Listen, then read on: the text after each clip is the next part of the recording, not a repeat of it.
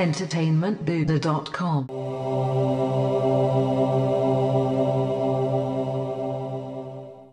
Hey now, fans of the space, Matt Heywood here to review Ad Astra, or what I like to call Gravi-stellar-runner, aka a pretty solid hybrid of other excellent sci-fi films.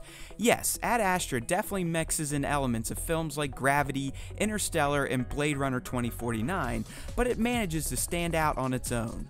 Most notably for its unique near-future vision of humanity's expansion into space and its amazing galactic visuals.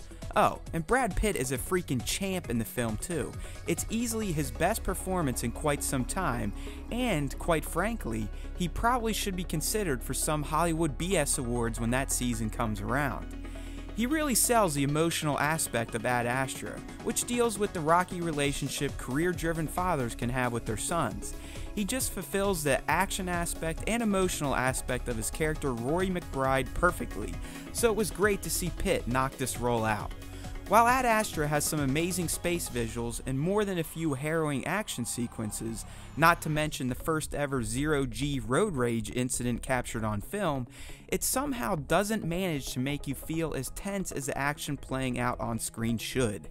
Maybe it's because we've seen similar moments in Gravity, but I never once had my butthole pucker up while watching Roy do the seemingly impossible to survive yet another deep space travel disaster.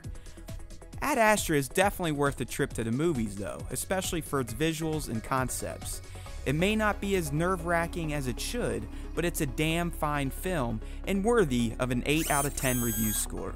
Thanks for watching. I'm Matt Heywood signing off for Entertainment Buddha, where we make you a better geek, one post at a time. entertainmentbuddha.com